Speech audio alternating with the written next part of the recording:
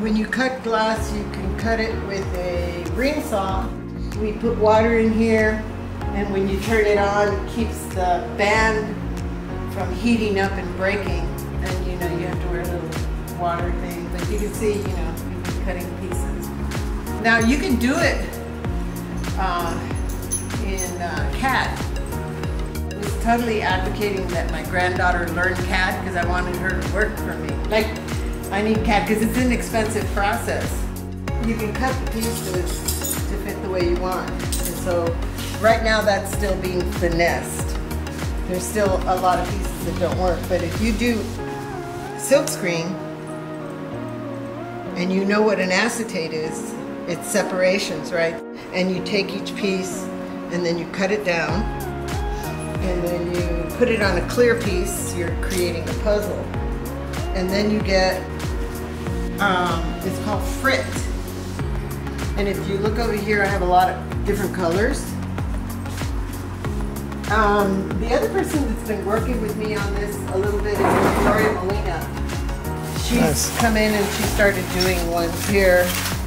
This is a piece that is David Fleury. So, you know, he gave me this drawing, and so then we have to cut each piece to match the map. And then it's all put on this clear piece, and then I go down to Pacific Art Glass in Gardena, and then I fill it with frit. And it comes in different sizes, so there's little gaps, and I have to fill it in, and it's time consuming because you have to sit there and fill it all in one day. And you have to do the whole thing because then it changes, and then you put it in the kiln and fire it up, and it all melts together. My brother bought this one. So this belongs to him, and he's going, are they gonna pay me to show it? No. No, bro. You haven't even finished paying me for it.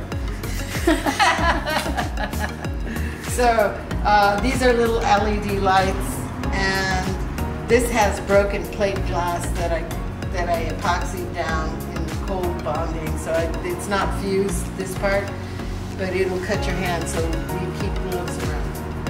So this one's going to go in the window.